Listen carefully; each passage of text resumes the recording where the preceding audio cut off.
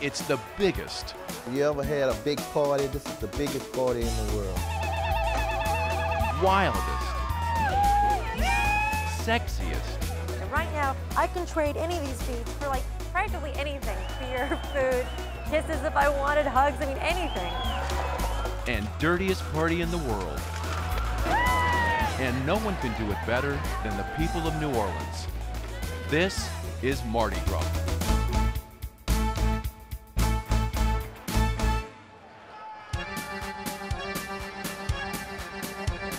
Every year, more than 1 million people descend on the city of New Orleans. The streets fill with a sea of revelers. People from all walks of life who flock here to be part of the rituals, the traditions, and the community pride that is Mardi Gras.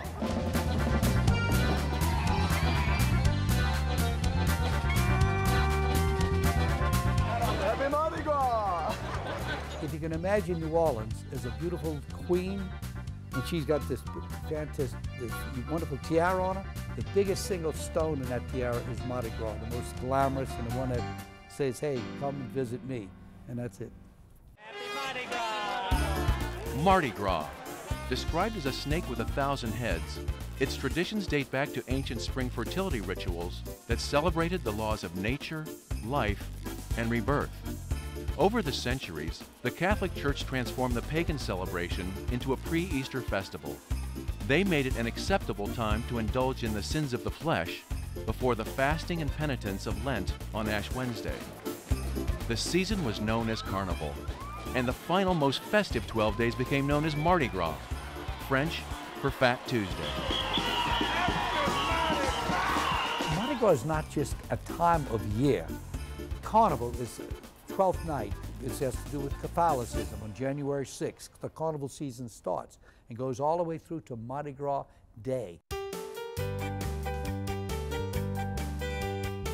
The celebration of Mardi Gras came to Louisiana with the French explorers more than 300 years ago. Its traditions became the center of New Orleans culture, especially the private social clubs known as crews. They each staged their own parade with floats, topped by costumed and masked riders.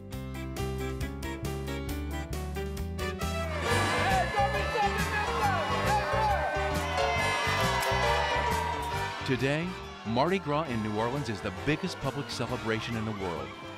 Who can top 12 days, 49 parades, 30,000 costume riders, and more than 100 million beaded necklaces? And when the excitement crescendos on Lundi Gras and Mardi Gras, the final 2 days of the season, there are more than 1 million people on the streets.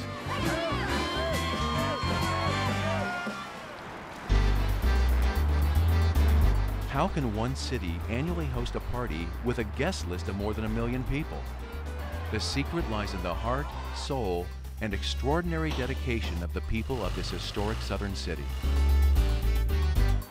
There are people like Sonny Bory and Arlie Hanneman. They run the crew of Orpheus and have the daunting task of coordinating one of the largest and most extravagant parades in the city. Well, I'll probably see you in about an hour. I'll come over there and see what's going on, right? There's Mardi Gras Indian Chief Larry Bannock. He works alone all year to personally handcraft the elaborate beaded suit he'll wear for his parade on Fat Tuesday. This will get you anything you want. There's Dom Carlone, owner of Accent Annex, New Orleans' biggest and busiest retail bead operation. And Leslie Snadowski, a New Orleans resident and Mardi Gras partier who follows the parades each year to catch the best and the biggest beads. During this Bacchus parade, I caught lots of stuff. How many tractors do you have here right now? There's Blaine Kern, the master float builder, whose tireless staff works each year to build hundreds of Mardi Gras floats. It's got to be right or it doesn't roll. Where are the 3 people you said you had? And there's Willie Smith, an unlikely hero. His trash collecting team works round the clock for 12 straight days to pick up more than 1,000 tons of garbage.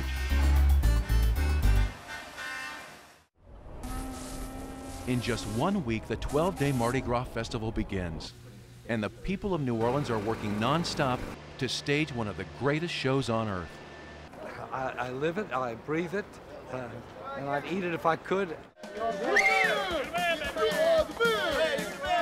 No one knows the inside story of Mardi Gras better than Blaine Kern. As New Orleans' premier float builder, he's credited with creating the look and feel of Mardi Gras. If you write Mr. Mardi Gras, I get the mail down here now, believe it or not. I've been doing this for 53 years, longer than that. What started as a humble business has grown into a family empire known as Kern Studios, a world-renowned float and prop building company. They build more than 70% of all Mardi Gras floats. I think I do enough floats to have gone around the world 2 or 3 times, put end to end. Really, honest to God, all these years, you can imagine. Once the primary designer and artist, Blaine now has a team of talented people who help execute his vision, drawing, painting, sculpting, and building his floats for Mardi Gras 365 days a year. I walk through the dens every day of my life. I go in the prop department. I don't like it, I love it. Because I see talented people executing what I wanted, man, and it's too much, it really is.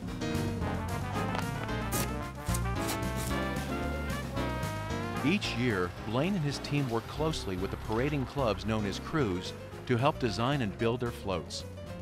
The crews pay for their floats with the money they raise from members' annual dues, a fee that can range from a few hundred to $1,000. Kern Studios also have rental floats for hire that roll several times throughout the Mardi Gras season. We build over 300 floats a year just for Mardi Gras, and some of these floats leave 2 and 3 times in one season. So I've got 800 or 900 floats that are going through the streets of the city of New Orleans in a 10-day period.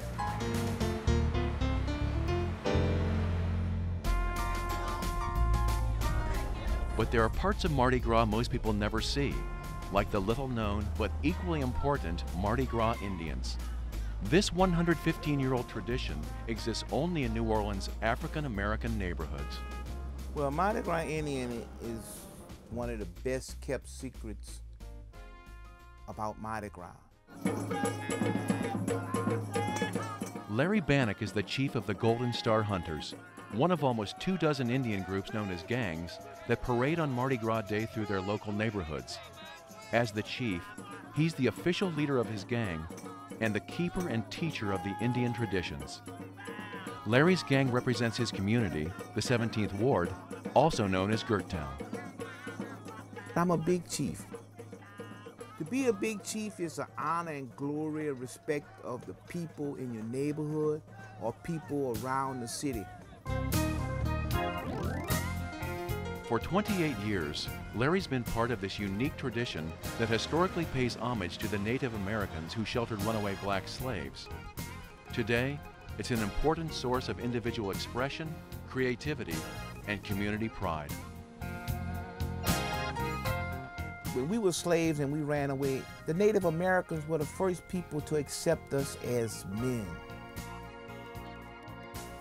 You look at this house, you look on this side, it's crowded, congested, but everything in here is for Indian. Larry spends an entire year designing and hand-sewing his Mardi Gras Indian costume.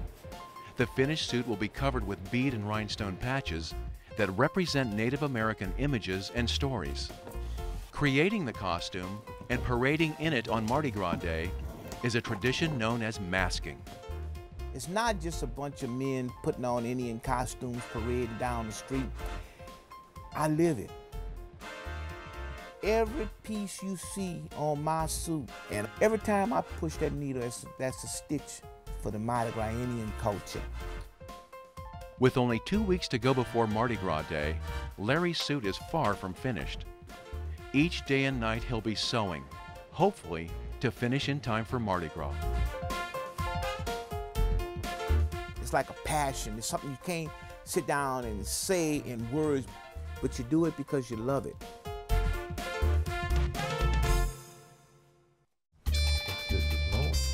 Well, the overall thing is 9%. Staging the parades takes incredible teamwork, and no one does it better than Sonny Borey and Ardley Hanneman, the captain and vice president of one of New Orleans' premier parade throwing associations, the Crew of Orpheus. If you don't like Mardi Gras, don't get in this business, all right? Because it's consuming, it's exhausting, it's emotionally draining. and it's spiritually challenging, I can tell you.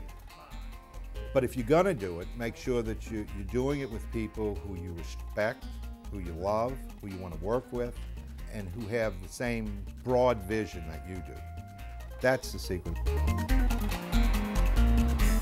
With 27 of the most exquisite floats, 1,200 crew members, 25 marching bands, and celebrities from around the world clamoring to ride on their floats, Orpheus is New Orleans' most popular Mardi Gras event.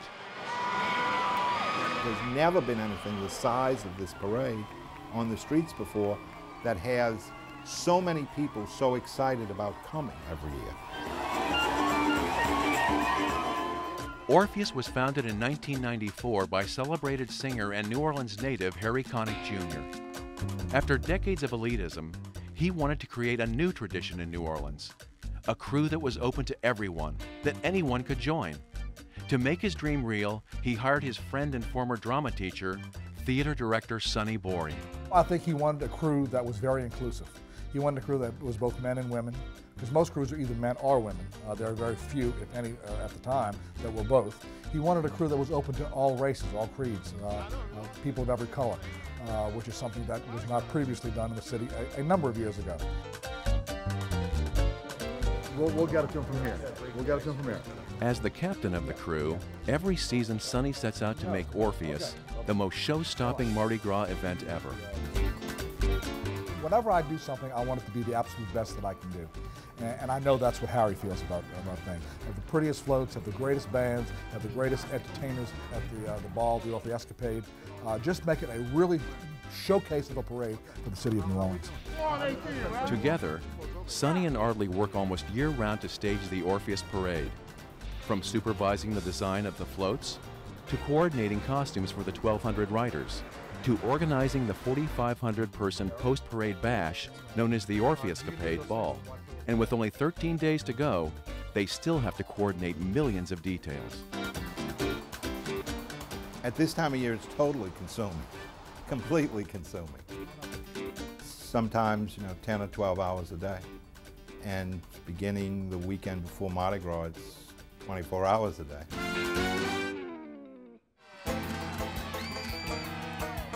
During the 2 weeks of the Mardi Gras Festival, beads are everywhere.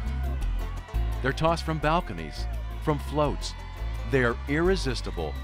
They're the magical currency of Mardi Gras. It's a custom that dates back to 1871, when a masked rider dressed as Santa Claus threw gifts to the crowd. Today, beads are a multi-million-dollar business and the most sought-after Mardi Gras commodity. And no one knows beads better than Dom Carlone and Leslie Snedowski. He sells them, she catches them. It's so much thrill up there, throwing these things away. The people just craving, jumping up, waving their hands, begging for them, pleading for them, praying for them. Dom Carlone is the owner of Accent Annex, the biggest retail bead and trinket supplier in New Orleans. Each year he sells more than 72 million strands of beads to Mardi Gras partiers.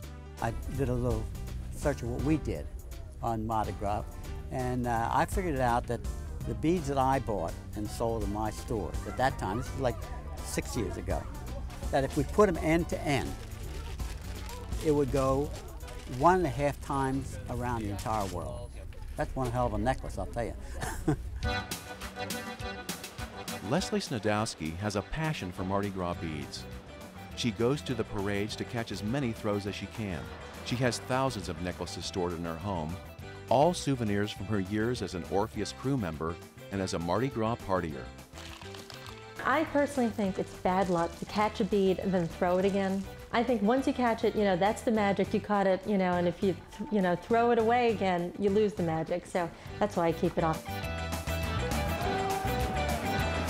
So why is everyone so crazy about beads? During Mardi Gras, normally sane people scream for them, grab for them, trade hugs and kisses for them, even flash for them. Beads have a huge street value during Mardi Gras. Depending on what you have, what kind of beads you have, you can get practically anything for them. I mean, and we're not just talking beads.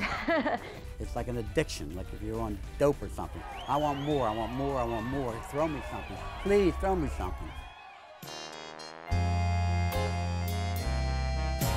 But not every bead that's tossed ends up around someone's neck. Beads and garbage fill the streets of New Orleans. And Willie Smith knows garbage. Garrett, follow him, yo. He gonna take you and go with you on base. Okay. He's the assistant superintendent for the New Orleans Department of Sanitation. For 29 years, he's worked to keep the city clean. Without Willie and his team, Mardi Gras would grind to a halt. It's a big job. You ever had a big party? This is the biggest party in the world. And we have the responsibility to clean up after everybody's gone. During the 12 peak days of Mardi Gras festivities, there are as many as 5 parades a day that cover dozens of different routes. To prepare for Mardi Gras, Willie coordinates his workers, the equipment, and the grueling cleanup schedule. In the final days before the parades begin, he makes sure that all the equipment is in prime condition. Anything else wrong with this truck? By daylight, the next operation day, the city have to be back to normal. The average person, all they know is they're having fun. They get up the next morning to go to work, they say, what happened? They don't even know they had a parade to be so clean. This is one city that's got the monopoly on cleaning up after a big party.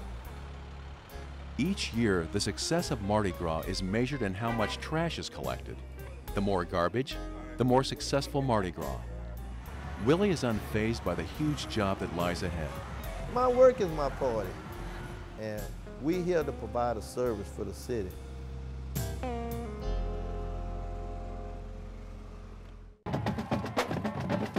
It's the beginning of the 12 days of Mardi Gras festivities.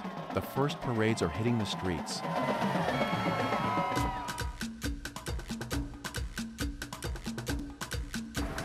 And the artists and craftspeople at Kern Studios are still working around the clock to meet the demands of their Mardi Gras clients. We work 7 days a week from early in the morning until everything we can do is done. I give them a pep talk every year right before the season starts. I say, well, come on, fellas, we're going to do it. And you know, we're responsible for it. It sounds corny, but they love it. They really do. Each new float is commissioned and paid for by a parading crew. The cost can range from $25,000 to $850,000. Over the last several months, Kern and his clients have settled on a theme and design before they begin construction. The artist's drawing is quickly transformed into a wooden frame constructed on a steel chassis. From there, the wooden float is painted white and a design drawn on by hand, then painted. How many more of these you have to do? About 14 of them. 14? Yeah. Next, the props are sculpted, painted, and then attached to the finished floats. This is the prop shop. We usually have about 10 people working in here full-time, 7 days a week, working on props and figures. This is going to be used in the crew of Orpheus, and this is a shield, some wings, and when she's finished with it, it will get sent over to the Orpheus den and installed on the float. For the Leviathan, which is right behind me, this is of a giant sea serpent. This is for the crew of Orpheus. It's 3 sections long, it's about 150 feet in length, holds about 90 riders. The Leviathan is one of Kern's biggest and most extravagant creations. The price tag, $750,000. It has 55,000 fiber optic lights and is the first fiber optic float ever created for Mardi Gras. The biggest compliment I had was when that float rolled down the street, and instead of people yelling, throw me something, they clapped. And I said, hey man, that's pretty good. With new floats in the early stages of construction, it seems almost impossible that the work will all be done by deadline. Well, they have 1 week to get it done, and it will be done.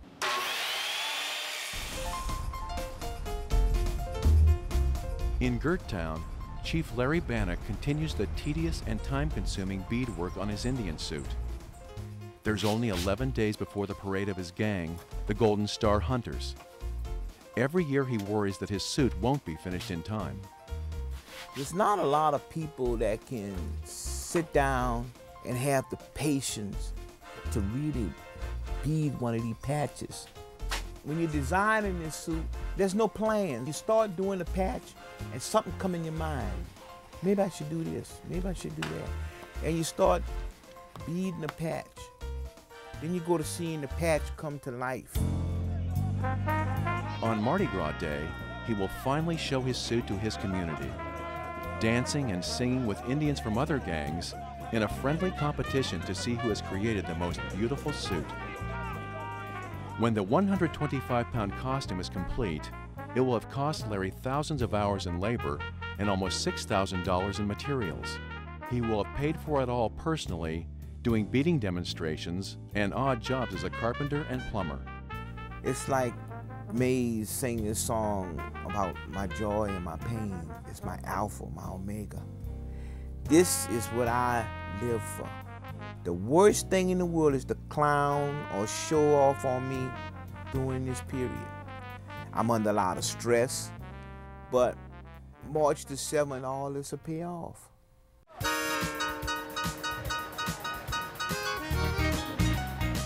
Back in the city, in a nondescript warehouse called a den, a team of current employees and volunteers from the crew of Orpheus are working side by side to finish the Orpheus floats. They have only a week and a half before their parade rolls on Mardi Gras, the second to the last day of the Mardi Gras season. This is actually the captain's float. It's the first float in the parade. It needs to be cleaned, repaired, repainted. Derek Franklin is the Orpheus design expert. He oversees the labor-intensive creation of the flowers and hand-applied gold leaf. They're the extra details that give the Orpheus floats an old-fashioned look. We want to give you something magical to look at. We want to give you something extraordinary that you're going to look at those floats and go, wow, look at those floats, rather than just catching beads all the time. The work goes on and on to meet the deadline of parade day. I don't know if I'm going to ride on a float, because when I get done with this, I'll probably be too tired and I won't care about Mardi Gras.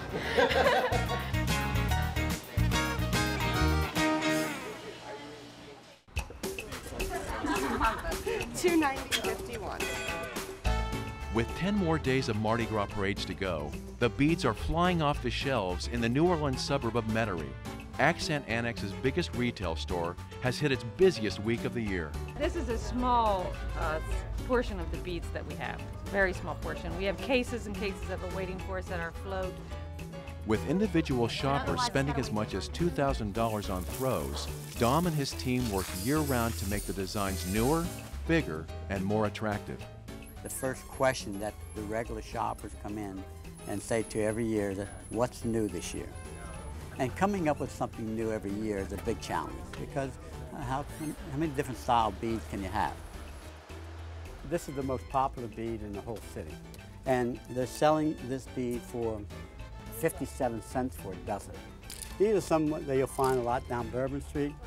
These show some of the parts, you might say, but they're all covered up, you know. It's like they have the bikinis on or something like that. From big to bigger to biggest, it's bead season in New Orleans.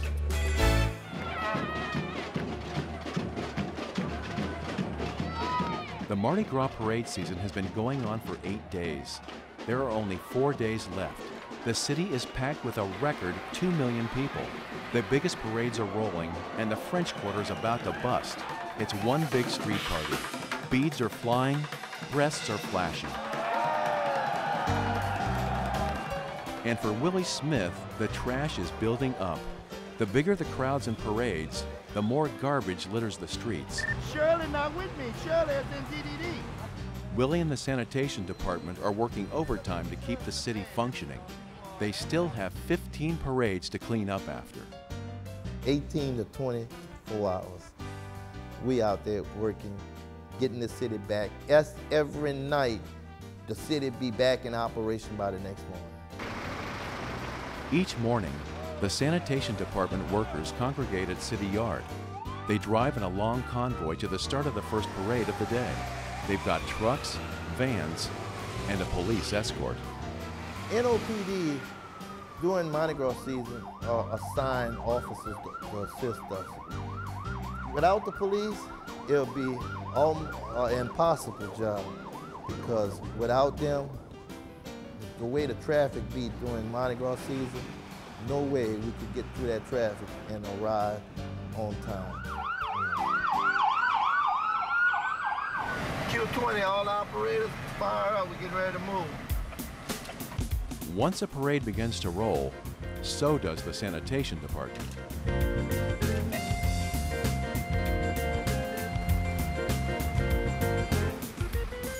They have the flusher. He's washing everything to the side where the mechanical sweepers can sweep it up. They sweep up much as they can. Then you have the trucks that behind them that they dump in. Then you got your laborers in the background, you know. They sweeping, they knocking the sidewalks off. On the tail end of the parade, you have the tie man, you have the tow truck, but we have to bring everything with us. We can't call in. So when you have a flat or you have a breakdown, pick it up, move it out the way, and we continue. The sanitation department always gets a warm reception from the crowds. The people know when they see sanitation, that's the end of the parade. They're cheering and the kids is running and because they're so excited. They see these water trucks coming down the street shooting water. It's just like them watching another parade.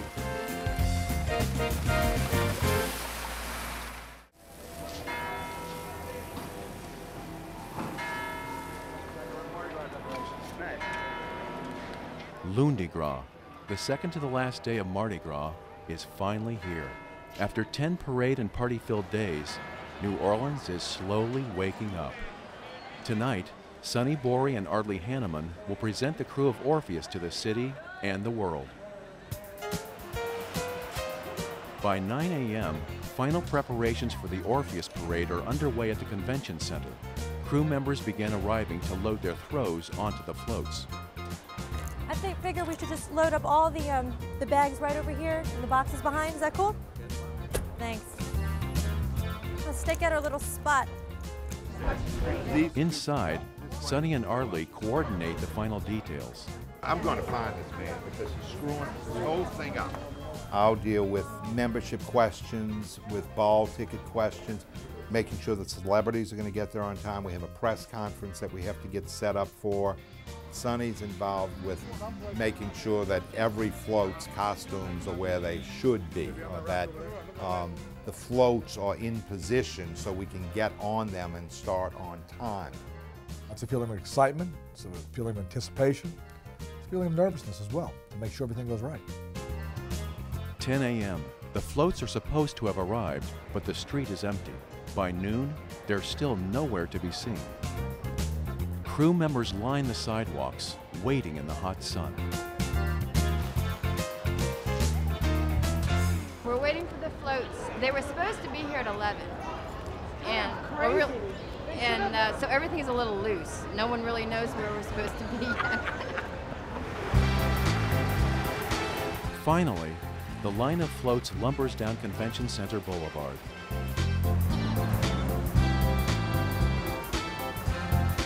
As they roll to a stop, the riders begin to load their beads. Then they go in and they start dressing and get their costume, and then that's when the transformation starts. That's when the make-believe begins. Meanwhile, upstairs, the press conference starts. The celebrities riding in the Orpheus parade are introduced. First, actress Cameron Manheim, the Emmy-winning star of TV's The Practice. Well, I don't know if you heard, but I am the Big Easy, so. Then, movie star and comedian Whoopi Goldberg.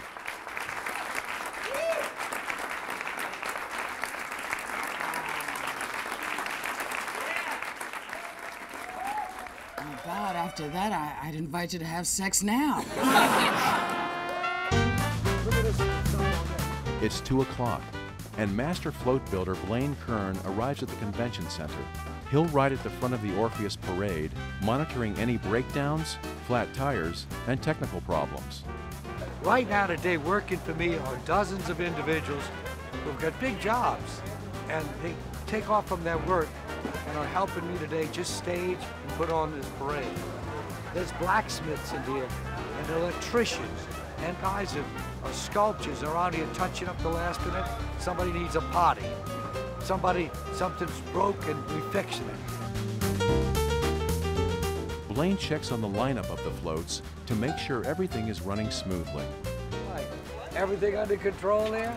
Everything's great right now. Yeah, okay. Well, as long as you guys are at the end of the parade, I'll feel good. You're damn right.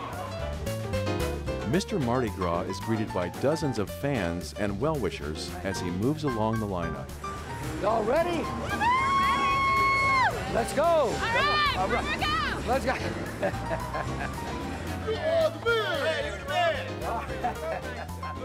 You know, I'm like a kid about it yet. I don't know, I love it. I can't describe it. I'm looking and I'm seeing, now what can I do next year to change and to do it better?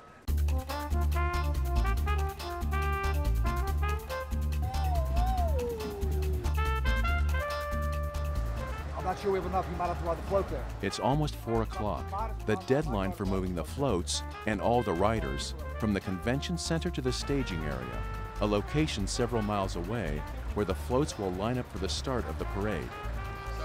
With 2 million people waiting to watch the Orpheus Parade, Sonny and Ardley are determined to stay on schedule. We have to be at the starting point at a certain time because there's a parade before us and there's a parade behind us.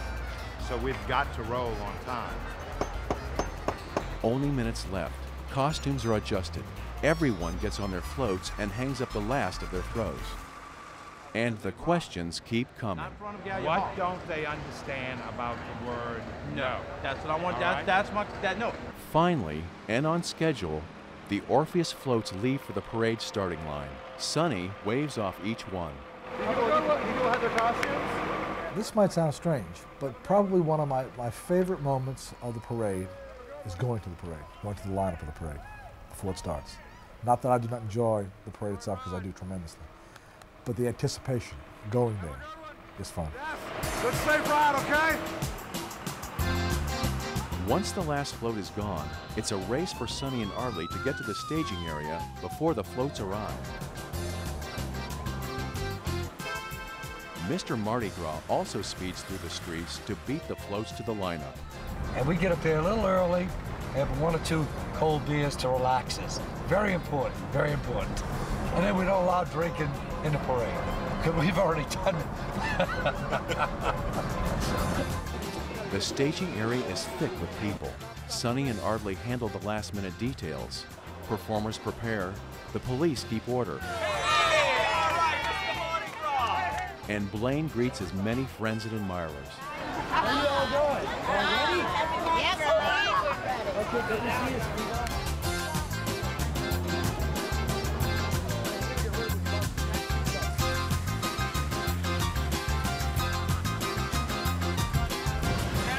Coming over Wall Street, crossing the podium, heading up. 6 p.m.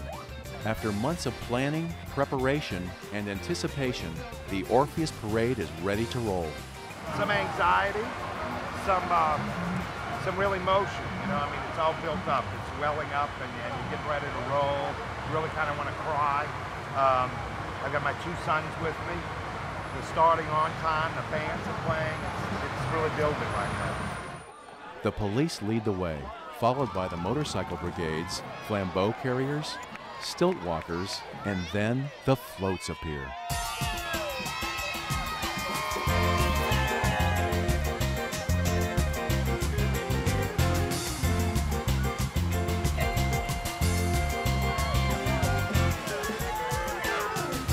There's the captain's float, the Trojan horse, the celebrity floats, the Smoky Mary,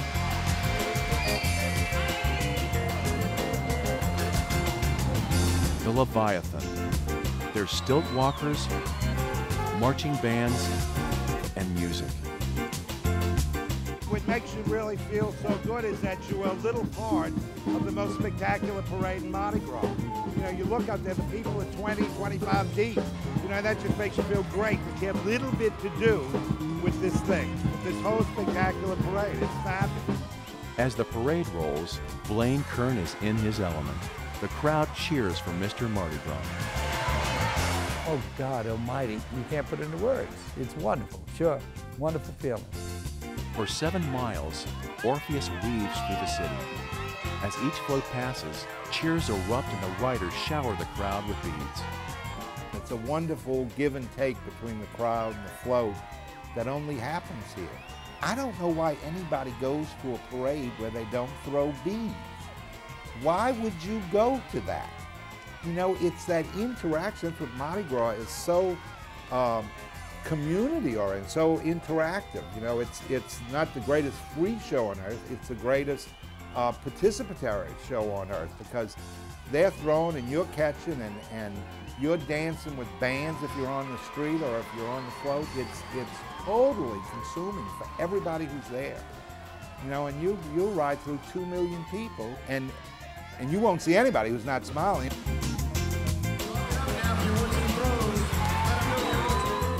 As the parade rolls into the convention center for the grand finale of the evening, the Orpheuscapade Ball, Lundi Gras draws to a close.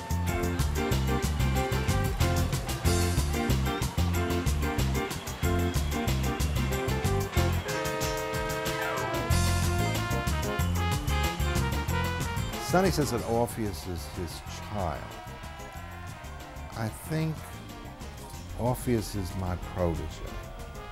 Orpheus is my joy, it's my relaxation, it's my creativity, it's my gift to everybody else.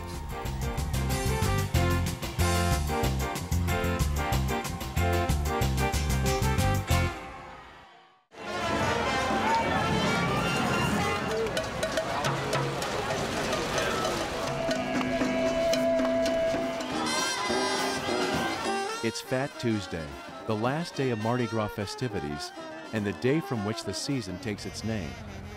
The party comes to an end at midnight. The city is in a frenzy. Downtown, there's the noise of 2 million people.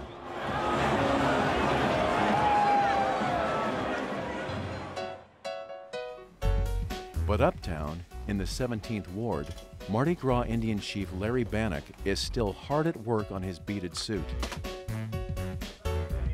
A group of friends gather around to help. Larry's also joined by Margie Perkins, the queen of his gang of Mardi Gras Indians, the Golden Star Hunters. Her suit is also unfinished. Together, they're racing against time. Okay. When you take it up right there, it'll be just right. Okay. When you finally finish this suit, you finish the last bead, the last stone. You go in the room there and you get on your knees. You pray and you thank God for letting you make it.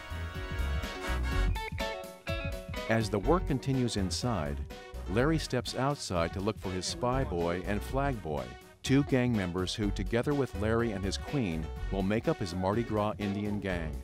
With an unfinished costume and half his gang missing, for Larry Bannock, there may be no Mardi Gras parade. There shouldn't be no traffic from the airport to here. No, not that much. It was pretty empty. Friends, family, and neighbors begin to arrive. They are Larry's second liners, who follow along behind the gang, dancing, singing, and chanting the traditional songs and rhythms of the Mardi Gras Indians. My spy boy told her, your spy boy. We gonna set your flag on fire. You talking about head now. Meanwhile, Spy Boy and Flag Boy are still nowhere to be seen. How long y'all gonna be? Finally, from far down the street, Flag Boy appears, and he's looking for his chief.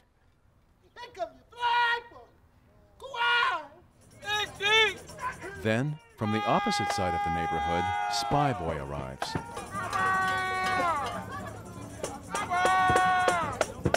The gang is all there, and the crowd is excited to dress their chief. It's like a gladiator. Your gang or your people dressing you for battle. It's like when they get through dressing me and I'm walking down Olive Street, and it's like, whoa, them nights you couldn't sleep, them days you was behind, all of that is paid for when somebody tell you, boy, you're pretty. When you dress, then you done thank the people that put you there. You get your tambourine, you twirl it, and you hit it.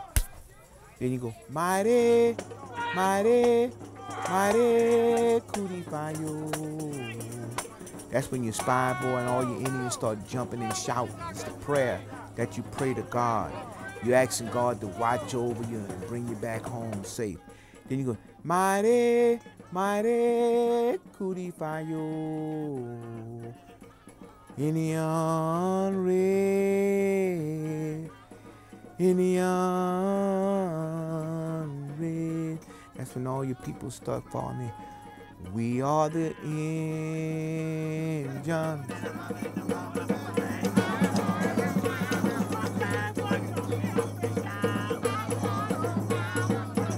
Larry and the Golden Star Hunters begin their procession. Spy Boy is out in front, looking for rival Indians. If he spots a gang, he'll signal back down the line to the chief. Flag Boy roams the middle, where he stops all traffic and makes sure the neighborhood knows who's coming through. As they wind their way through the neighborhood, the community is swept along into the music and dance, forming a second line behind the gang.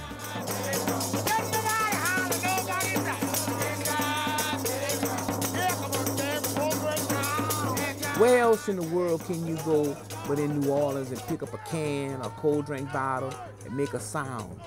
It's something that's done from the street.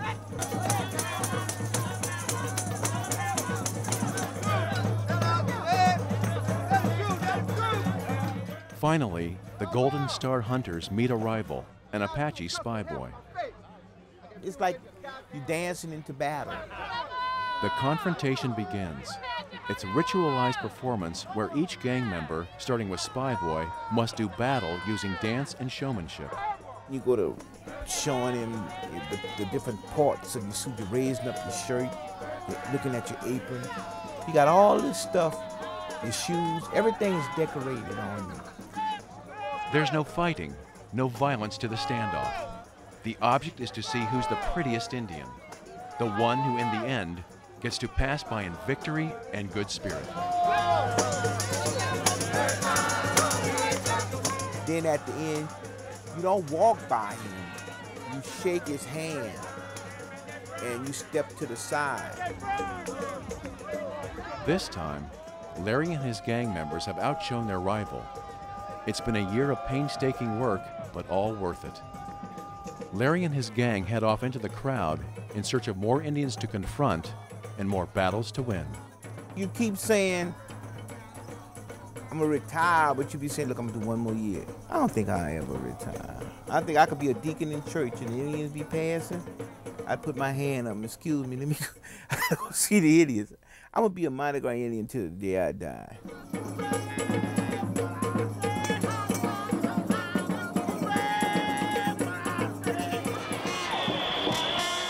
Across town, Mardi Gras Day is in full swing.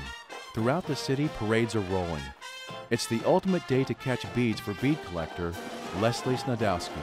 A lot of people come here just to get, silly and stupid and drunk.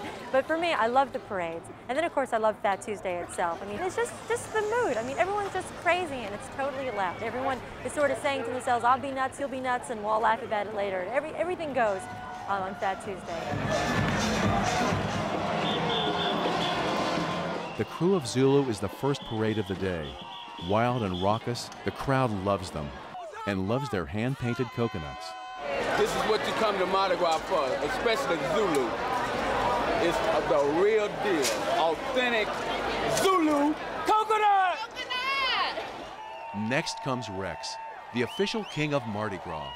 As one of the oldest parading crews, they represent the old-time traditions and draw some of the biggest crowds. Leslie's out front, watching the parade and catching the treasured Rex throws.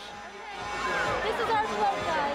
The trick to catching beads during the Mardi Gras parade is to establish eye contact with the rider. That's really it, because the rider is seeing hundreds of thousands of people, And you know, how do you stand out? So it's either you hold up a sign or something, you wear a funny costume, but that helps, but it's really the eye contact. If they see you, then you give them a good grin or a smile, or you act all crazy and wave your hands, then they're more likely to throw to you.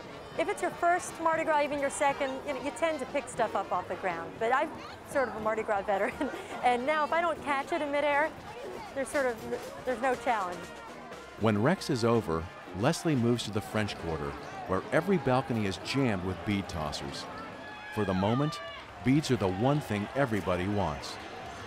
The moment the clock strikes midnight tonight, and it's Fat Tuesday turns into Ash Wednesday, they're useless. I mean, I could dump all these on the ground, these wonderful beads that I worked so hard to collect on the ground. Most people just walk on by. They're just not worth anything after Fat Tuesday.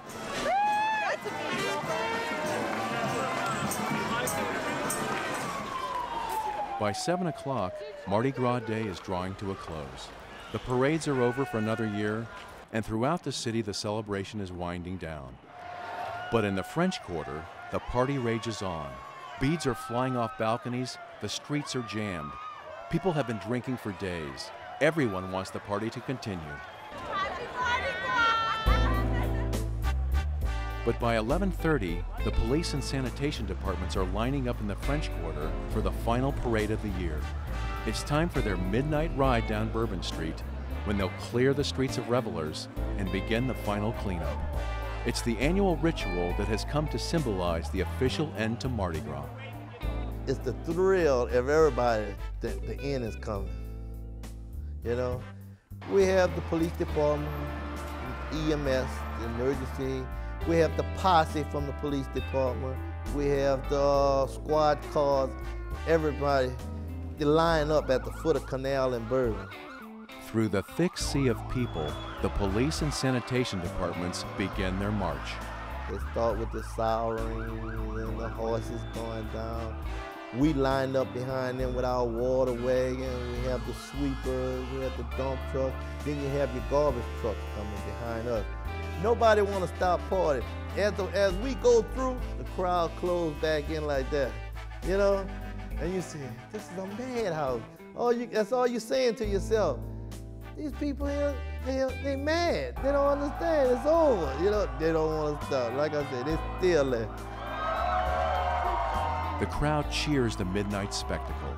The wail of the sirens, roar of the trash trucks, and hissing spray of the water wagons.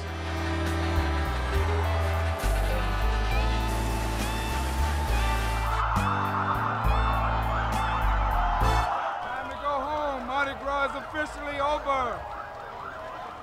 After 12 straight days, 2 million people, and a record 1,459 tons of garbage, Mardi Gras is finally over. But, believe it or not, within days, it will start all over again. Wednesday morning, we start planning next year's parade.